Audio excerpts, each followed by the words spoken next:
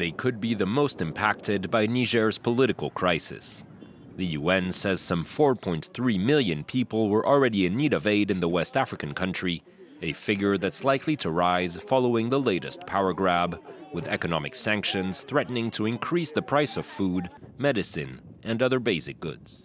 And the risk is that we start running out of assistance materials to be able to help out people. I'm talking about simple things that are so life-saving. I'm talking about vaccines. I'm talking about food. Following the July 26th coup, Niger was hit by a series of sanctions, including the suspension of EU financial support, a ban on commercial transactions, and the freezing of state assets. On Sunday, military leaders announced the closing of the country's airspace, adding another logistical hurdle for aid agencies trying to bring in much-needed resources. This has certainly interrupted some of our humanitarian operations, given that we're so reliant on having to cover vast space. It's a huge country. For now, the UN says Niger has been able to rely on its own supplies to distribute aid.